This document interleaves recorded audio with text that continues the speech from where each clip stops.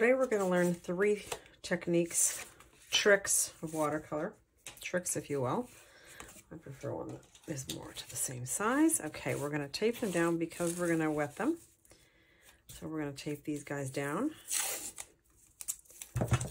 I like to make a nice little square so that we have a frame after. Makes it pretty. We can use the same tape for these 2 guys.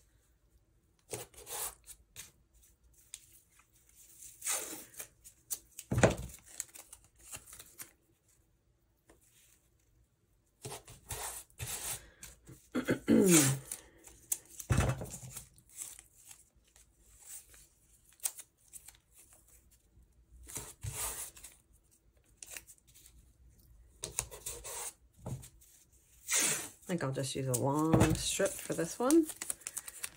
And you have to be very careful when you're taking this off. This is masking tape. And some of them are friendly, some of them are not. So when you take them off, you can actually throw on some heat, like a hairdryer or anything like that. If you really are concerned about removing it, if you see that it's giving you trouble, you can do that. So we are going to be using Payne's Gray.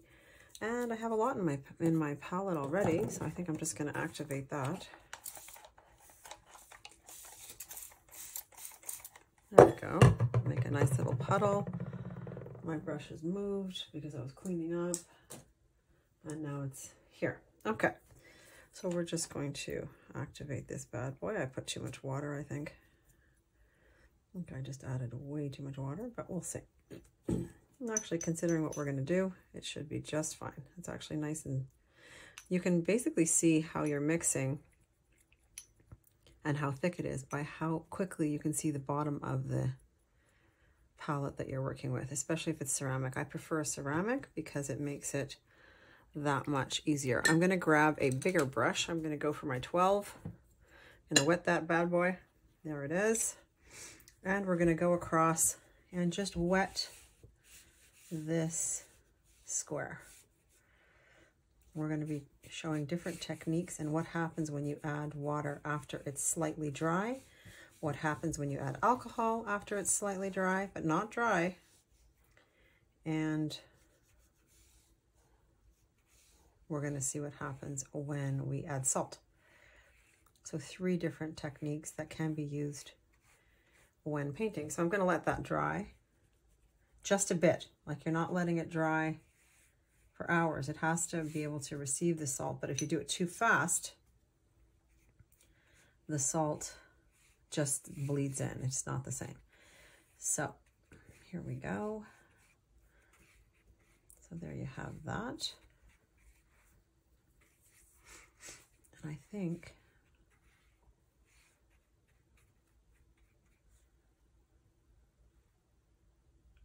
just giving it a thought. Alcohol, water, salt. So let's give it a shot. Let's wet the 3 of them. Maybe the top one will be ready by the time we get there. And I think it probably is ready. A little bit of drying changes how it receives. If you add just a drop of water, which is part of the plan here today, if you added the drop of water before it was actually a little bit dry, it wouldn't have much effect. See, now it's offering up blooms that you'll be able to see. So you can use these if you want to have an abstract flower, poppies, gardens, clouds. So that's what happens when you just add a drop of water after you've let it dry for a minute or 2. Now, what happens when you add alcohol? I just have regular alcohol here. Thankfully, due to COVID, we have enough alcohol in the house to last till the next millennium. And this